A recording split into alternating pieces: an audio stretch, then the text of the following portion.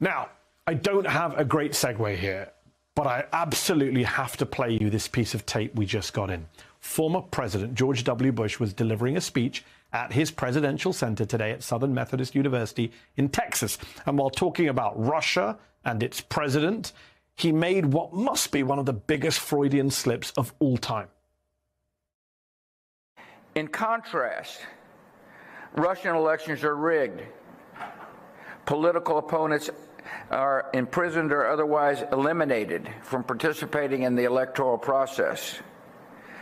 The result is an absence of checks and balances in Russia and the decision of one man to launch a wholly unjustified and brutal invasion of of Ukraine. Iraq, too. Anyway, 75.